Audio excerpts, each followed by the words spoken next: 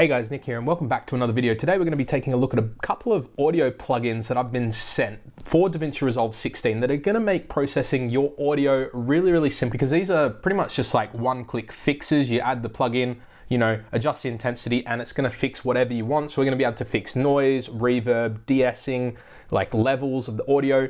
Plugins themselves are actually pretty cheap. They're $150 for the pack, but I've actually got a couple of codes to give away. So if you want to figure out how you can get your hands on a free copy of these plugins, stick around to the end of this video. But until then, let's jump into Davinci Resolve 16. Just take a look at how it works and what sort of effects you can create with them. All right, guys, so here we are in Davinci Resolve 16 in the Fairlight page, and on the timeline here, I have a bunch of audio clips that I've downloaded from the maker of this plugin, Accusonus, from their website to demonstrate how these plugins work.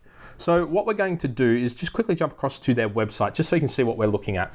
So this is their website. The link will be in the description below if you want to check it out. And the particular plugins we're looking at is the ERA4 bundle. And included in this bundle is the noise remover, reverb remover, the voice leveler, the De-Esser, the plosive remover, and the de-clipper, all for $150, and they're all really simple to use. They all work the same way with this simple sort of single knob style setting. So you turn it on and you sort of adjust the intensity, but we'll look at that in a little second. And playing around with these are really simple plugins to use. So that is the key here. If you're looking for something that's going to improve your audio quality, but not overly complicated, because look, not all of us are audio engineers, myself included, this is definitely something you want to take a look at. So $150 for all of these is pretty good, and if you want to get it for free, stick around to the end of the video to learn how. So in this particular video, we're going to look at the noise remover, and we'll also take a look at the reverb remover. I would show you the others, but they just don't record as well as these particular ones. It's not as noticeable, especially with de-essers and plosive removers. It's a very subtle effect, very hard to capture. So what we're going to do is we're just going to leave it with these two. So let's jump across into Davinci Resolve, and what we're going to do is I'm just going to quickly delete everything except for the noise remove one and the reverb. So here we have our noise remover practice audio clip. So let's listen to what that sounds like with no plugins applied whatsoever. If you like this week's episode, send us a message on our Facebook page. Every week, I will personally pick the... So as you can hear, there's a lot of background noise, like sounds like a air conditioning or a machine running, especially at the beginning there. So what we're going to do is add the noise remover plugin, and it's really simple. In the Fairlight page, head on over to the effects, find the audio lane that you want to apply the effect to, so audio lane 1, and hit the plus button. Go down to VST, and here you can see here are our plugins. Now, installing them is really simple. It's just like installing any sort of program. You don't have to go into any file structure. You just double click the installer. It takes care of the rest. So really simple to install. So we're going to go to the noise remover and click on that. And right away, it's applied this effect at 40%. And really, this is all you need to worry about. We have our knob here, which adjusts the intensity from 0 to 100.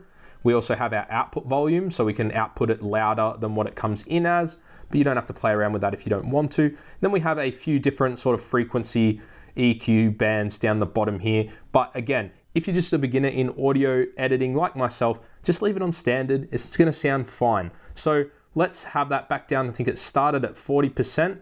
So let's play it at 40% and hear what it sounds like. If you like this week's episode, so you can hear that that is much quieter. Now I'm going to play it back, turning the plugin on and off just by hitting the switch here. If you like this week's episode, send us a message on our Facebook page.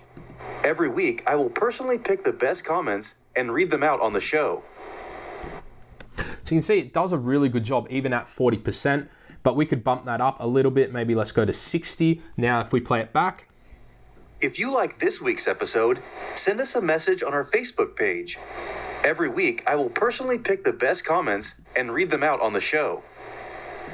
So at 60%, that pretty much removes all the noise from that particular clip, and it does a really good job of doing it, and wasn't complicated whatsoever. We literally just adjusted a slider. So really easy to do there.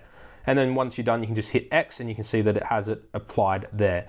So now we're going to move on to the reverb one. So let's just quickly delete this plugin because it has applied that to the entire audio 1 lane. All right, so let's listen to the reverb audio clip. So it's going to be a very echoey. Eventually, no system could keep pace with the decimal or Arabic number system, which has 10 numerals. So as you can see, it sounds like he's talking in a chapel, a very empty room. This is probably a problem a lot of us are going to come across, something I come across a lot, filming in a room that doesn't have a lot of audio deadening foam or objects in it to sort of deaden the audio reverb. So what we're going to do here is apply the plugin, same way, so VST, we're going to go Reverb Remover, and let's hear what it sounds like now, just at 40%. Eventually, no system could keep pace with the decimal or Arabic number system, which has 10. So you can see it's quite subtle, but if I turn it on and off, you'll notice a huge difference. No system could keep pace with the decimal or Arabic number system, which has 10 numerals, the digits 0, 1. So it is much cleaner, and if we bump this up again to say like 60% or so. Eventually, no system could keep pace with the decimal or Arabic number system, which has 10 numerals, the digits 0, 1, 2, 3, 4. So you can see that does a really good job. A reverb can be a bit harder to remove than noise because it can make the audio sound a little bit tinny, something I've had trouble with in the past. But you can see that it has done a really good job here with just one single slider. And again, there are a bunch of other plugins there, so not just for those ones. So we have our De-Esser, which is going to remove a lot of hissing from your audio. So if you tend to use a lot of sounds, it's going to help with that. We have our De-Clipper, which is going to help with audio if you have gone over and you're clipping on the microphone. This can be hit and miss in my experience, just because clipped audio is clipped audio. You know, there's not a whole lot of information there to repair. Plosive removers are for the pops that you're going to get, especially with P sounds. So when you that sort of noise there. Really good if you're, say, recording a tutorial, kind of like this one, without a pop filter. This is going to be a really good one to apply here. And then we also have our voice leveler, which is a good way to make sure all the audio is roughly at the exact same volume, so we don't have weird points of high, loud audio and low, soft audio.